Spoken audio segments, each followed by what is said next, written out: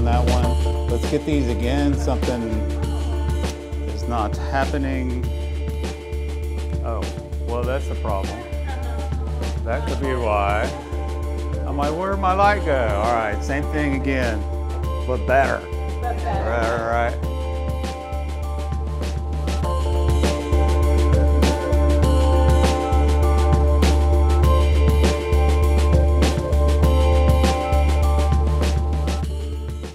All right, some BTS from a fashion portfolio photo shoot with Rayne. She's a singer, entertainer, model from San Antonio, Texas, with styling by Deja Chanel and makeup by Cynthia Hernandez, all from San Antonio, Texas.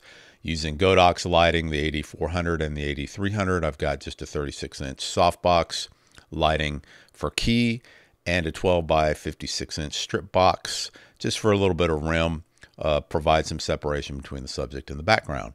So let's go ahead and get into this. And before we do, if you like this type of content, give me a subscribe, give me a like. I appreciate it. And thanks for watching.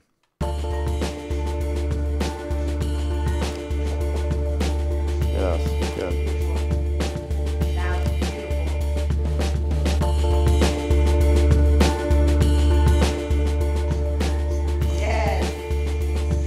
I like the smile, yeah.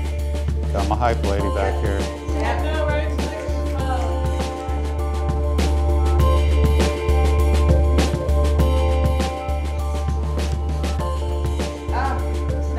Hold that one, two. Cool,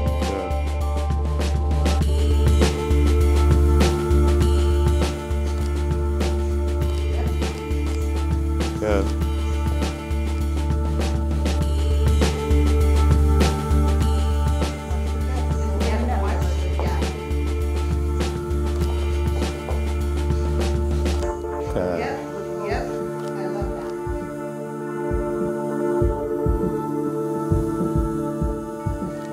Bring the glasses up and not all the way on, but then turn to me and just kind of like you had them before.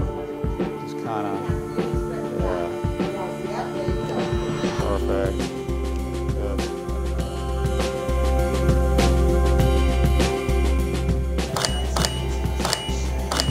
Maybe the light didn't go off on that one. Let's get these again. Something is not happening. Oh, well, that's the problem. That could be why. I'm like, where'd my light go? All right, same thing again, but better. Right.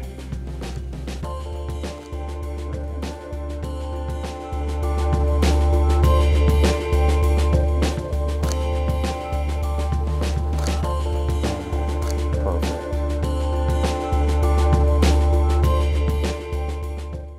All right, so let's edit one of these shots. This is one of my favorite shots here from the shoot. I was using the Tamron 28-75. I was at 58 millimeters here. I think I left the overhead lighting on in the studio. Usually I turn it off. It's a little bit yellowish, and it definitely affected my skin tones and my white balance. So just something to remember. This is a rented studio. The overhead lighting is a little yellowish in the studio, and most of the time what I'll do is turn it off and then use like either a constant light set to daylight or a ring light set to daylight to illuminate the subject, give enough light in the studio just for my camera to focus. So wasn't doing that here. So let me adjust the white balance. I'm going to bring it all the way down to 4900. That helps. Let me go to 4500. I'm going to go to 4500. It might be a little cool. We'll start there though. Right out of the gate, I think I want to, it's lit pretty well. Maybe bring up the shadows just a little bit. Bring the blacks down just a little bit. Probably wouldn't even reach for the exposure. Let me take these highlights, and they're a little hot, so I want to bring those down just a little bit here. Okay. Vibrance I always bring up to like between 15 and 20. She has just nearly perfect skin. Sometimes I'll bring the texture down just a hair, just to smooth the skin out just a little bit, and come down to sharpening and bring it up to about 70, 80. And then the masking, I'll hold down the alter option so you can see the mask as you're sliding it over. I'll bring that usually up to 80 or 90, something like that. If we're cropping for Instagram, I will bring the crop in at 4:5 for the Instagram crop. Fortunately, we've got enough room here. Unlike many of my other videos where you see me filling in the sides and doing all that, most of the time I don't do that. I actually compose the shot the way it should be. So I'm going to bring this in just a little bit more, maybe bring her down about right there. That looks pretty good. So I'm going to bring maybe the exposure down just a hair, just about right there. There we go. And I think that's pretty good. So, I mean, I could leave this the way it is. There's the floor was a little bit dirty here from people walking on it, and there's a little issue here with the background, a little fold in the background paper, and I do look for that stuff too.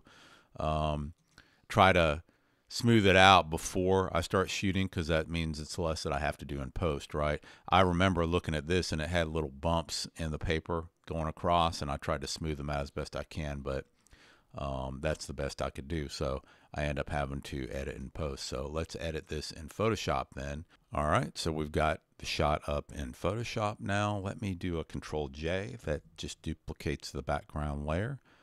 Keeps your background pristine in case you want to go backwards. You don't like anything you did. I'm going to start off by choosing the quick selection tool. I'm going to choose the select subject button at the top. Usually does a really good job. May have some difficulty with the hair up here, given that we don't have a ton of, it's dark hair on a dark background. It does okay. I'm not going to get into the hair too much up there. I'm really going to, I like this the way it is. It didn't get the heels. I'm going to have to try and add to the selection because I am going to be working mainly down here at the bottom.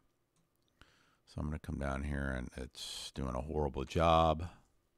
I'll hold down my Alt to turn the selection into a minus, just to see if I can refine this a little bit. I mean, that helps a little bit. It's not a perfect selection, as you can see. That's a little wonky.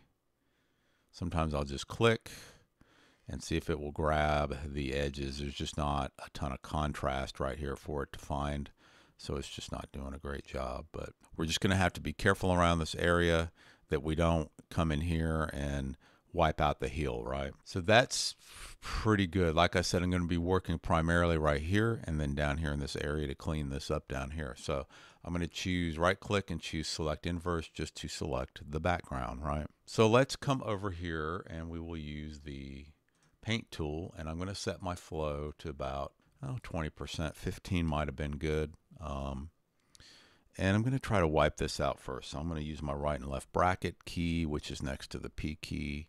Come here, and I'm using a, well, I had a, all right, so.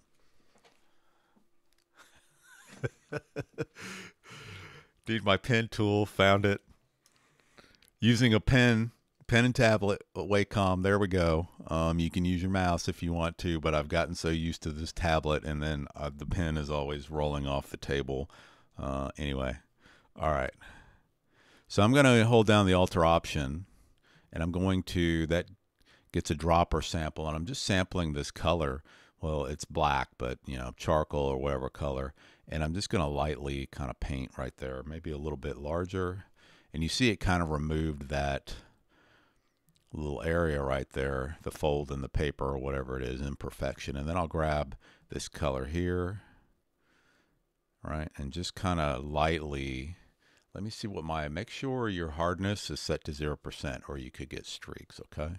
So that kind of smoothed that out, and then it's a little unsmooth in here. So maybe if you make it larger, it kind of, just like that, it kind of really does a good job of not giving you streaks and lines and being obvious that you made an edit, right? That's the key here. So I'm just sampling the color down here because it's a gradient more or less, and there's a fold here in the paper. Here's another one over here, and I hope this comes through on YouTube. It's pretty evident to see on my large monitor, but maybe not so much on YouTube. Hopefully it comes through, but just gonna kind of, and I'm just really lightly going over these areas, right? Just trying to make them a little more uniform. I don't really feel the need to come up here. It looks pretty good. So then we have this area down here that's just not ideal. We've got a shadow behind her that we want to maintain, and fortunately we can't really see this stuff in the shadow, so we're just going to come down here and grab that color there and just kind of do a few swipes. We just, doesn't need to be perfect, but now this is kind of bluish in tone, so maybe we do a little swipe there. You know, it's not going to be perfect like it was, but we get that little reflection of her boots there. We want to keep that. We don't want to wipe it out. And so I'm just sampling as I go, right? And trying to just wipe out some of those footprints, right? And that cleaned it up quite a bit. There's some area right in here, but I'm going to leave it alone. I'm going to turn off this layer, and you can see the before and then the after, and we've made it significantly cleaner, right? I'm going to deselect. Again, I will turn that off and then turn it on. We've maintained some of the depth because, you know, we've got the fold in the paper there, and I like it. I could zoom in. Maybe I'll do a new blank layer, grab the spot healing brush tool, see if there's any areas on the face. You can't really see them when you're zoomed out, but we'll get a couple of the spots on the face. There we go. She has really great skin, so not a lot to do. And I would just leave that the way it is. She's good to go. You could do things like brighten the eyes and all that. It's not noticeable enough to even do that. The only other thing, maybe, let's see if there's any hair cleanup. Maybe we come up here and we get some of these little flyaways that are not too bad either. Shout out to Cynthia Hernandez, the makeup artist, and hair as well. She gets the hair in order, and that helps a lot with things like flyaways like this, which there are hardly any. So hair is very well tamed. I'm sitting here trying to get a spot over here and it's a spot on my screen. I'm like, why is it not going away? All right, time to clean the screen. So I'm pretty good with that. I'm just going to save that. And that's really all there is to it. I wouldn't really do anything else to this edit. I don't see a need to do any skin softening or anything like that. That is it. We're pretty much done with this edit. So if you like this type of content, make sure you're subscribed. I really appreciate it. It's a small channel. And give it a like if you liked it. Appreciate it. Have a good one.